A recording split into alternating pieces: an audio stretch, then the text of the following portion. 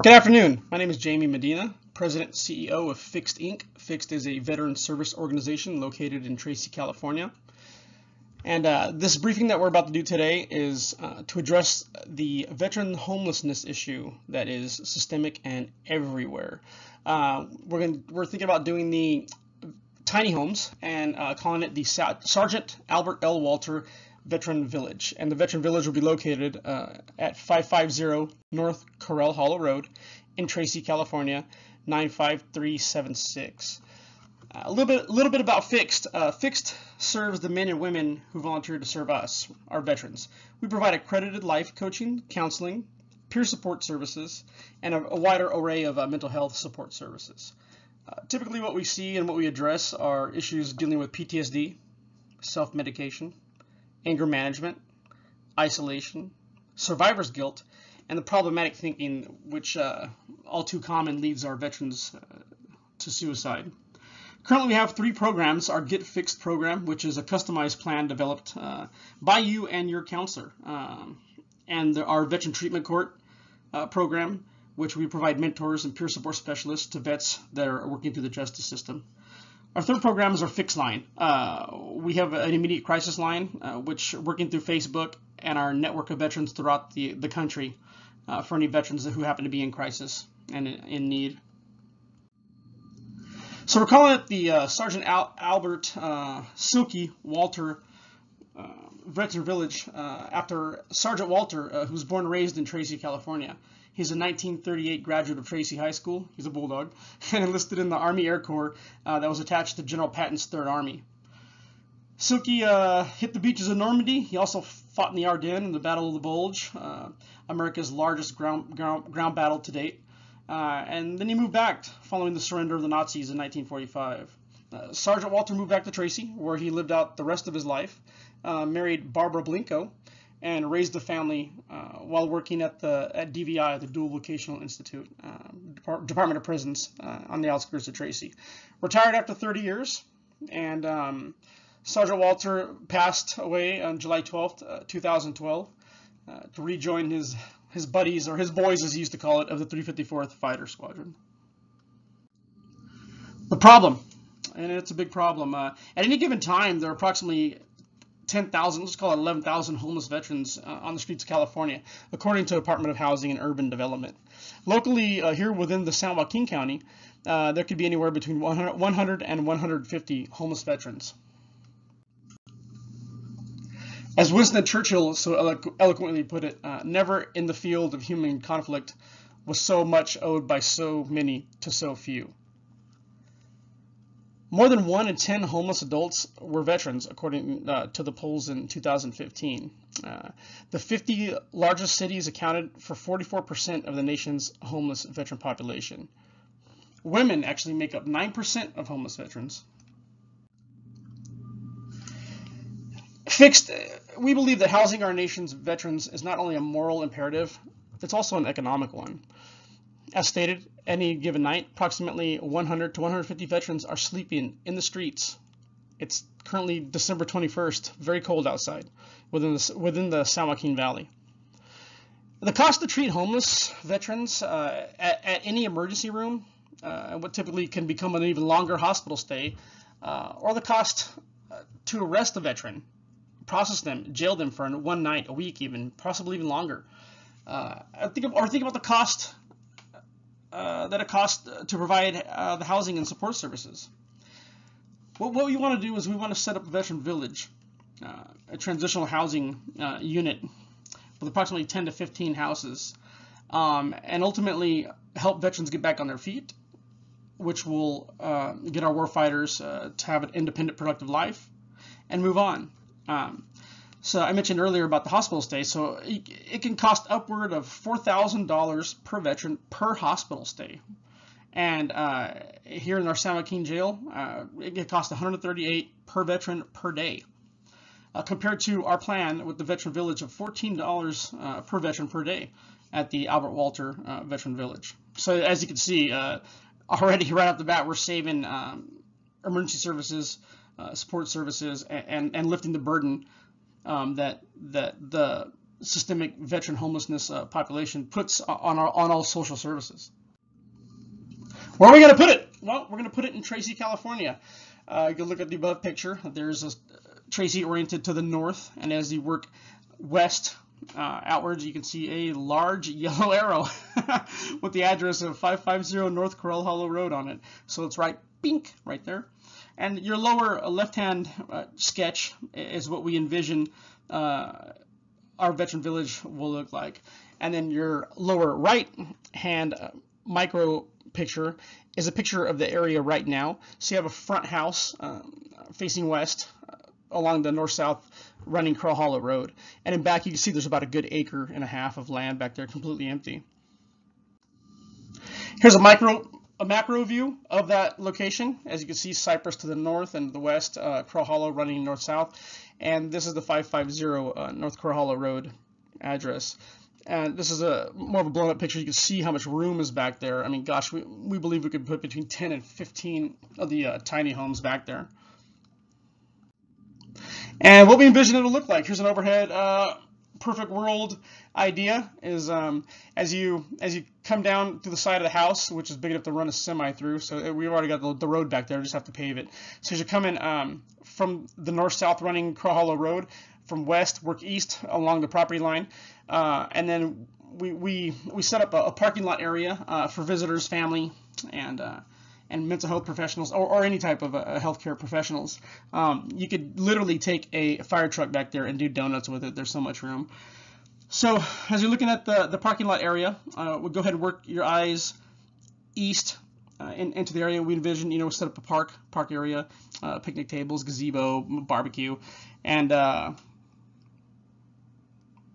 look at maybe 12 housing units. We're hoping to put with the centerpiece, center focal point being a mount, a plaque mount, and a what do you call it? Monument to Sergeant Albert L. Walter, stating who he was, what he did, and like I said, and have Old Glory over there hanging, flying high no matter rain or shine. As you can see, this area is definitely, you could do a lot with it, and we could absolutely get this going. I anticipate we could probably have this up and running by this time next year, should we move on it in January of 2020. How are we going to fund it? Boy, there's the $1 million question, isn't it? So our first source of funding, we're looking at currently right now, CalVet, along with the Department of Housing and Community Development, put out a grant on November 8th, 2019. And this grant is for construction, post construction, as well as follow-on services to be provided for the veterans after you house them. So that's our source one, and the due date for that grant is February 13th, 2020. Source two, fundraisers, individual, corporate, and sponsorship donations. We want to do this anyway, though. Our plan is to apply for the grant and have the massive fundraisers. As well as we talked to the property owners, because they're the ones donating 550 North Corral Hollow Road.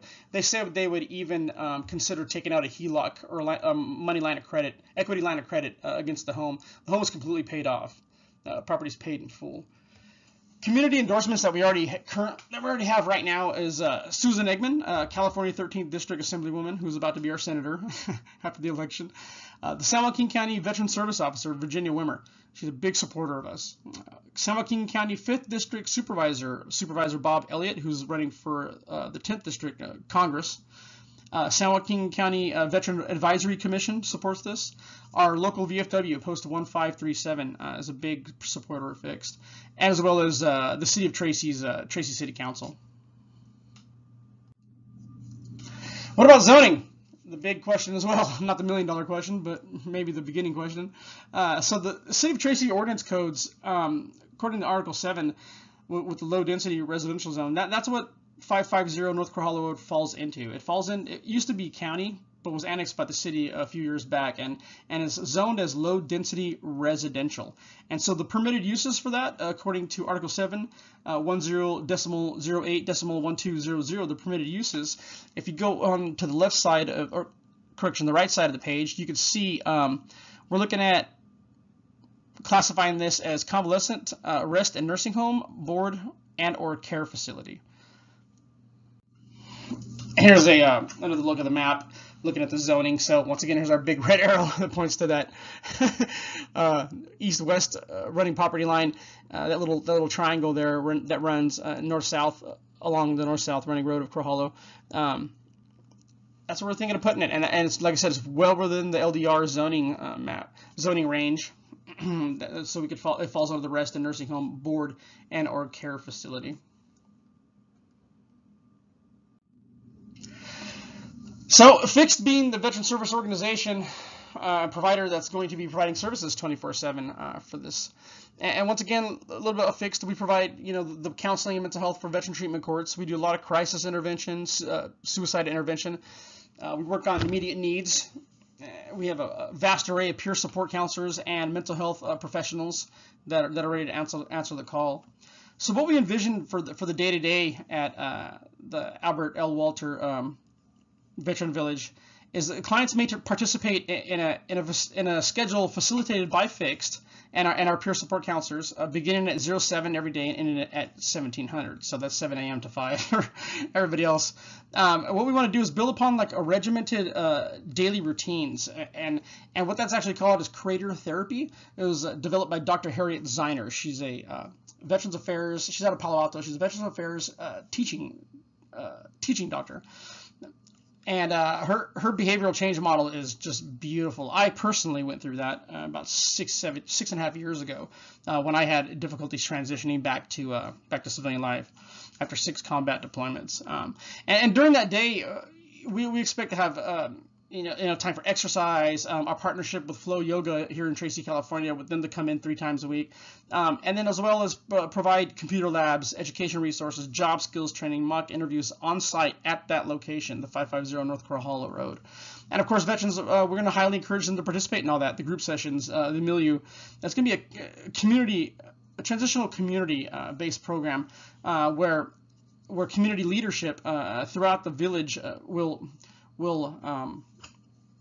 foster in that motivation and accountability. This is the model that Fixed uses in reference to the veteran treatment courts. We determined that when veterans transition out of the military, or veterans who've been out, for a long period of time and find themselves isolating, when they leave the military, they leave their units, their unit, their flight, their platoon, and that lack of peer support can really weigh on you. Once again, like I said, it weighed on me. I almost had like an identity crisis. What now? I was always wondering, what now? And that lack of purpose and structure that the military gives you ultimately could lead to depression, mental health issues, and substance abuse, and ultimately suicide, which we do not want to happen. Or they found themselves getting in trouble, landing in the veteran treatment courts, And what we do is we have a veteran-centric tailored support service, all right? So you can see the center of the page, your veteran, and the little arrows that point around. So we set them up with a counselor. We provide peer mentoring, VA services as well. We're aligned with the VA. Flexible classes and flexible times to meet with counselors and groups, which the VA does not offer, which no one offers but us. And then accountability to the VTC. At this time, we have 100%. We have a 100% graduate rate with the San Joaquin County Veteran Treatment Court with 0 recidivism. And go ahead and follow our arrow to the east. And what our program does is it reduces isolation. It gets them back into the community. And 90% of the time, program graduates want to then serve, have that purpose. They feel a mission again, a duty and responsibility to become peer support mentors to the next group of individuals who need those mentors going through Veteran Treatment Court. And at that point, they can either return to service, become a peer support mentor, or just press on with their life and be an active, productive member of society. Now, I know that was a lot of information to shove down your throat and into your brain, but just take a moment and just imagine for 1 second that it's over, that veteran homelessness in the San Joaquin County has ended. You did it. We did it. It was the help of everyone who's going to help on this project did it, facilitated by Fixed. So this is just, like I said, in a perfect world. These are actually the tiny village or the veteran homes in Sonoma County. So based off their model, can easily fit at the 550 North Crawl Hollow Road location. And we believe we can get this up and running in 365 days. Thank you for your time. This is Jamie Medina from Fixed, out.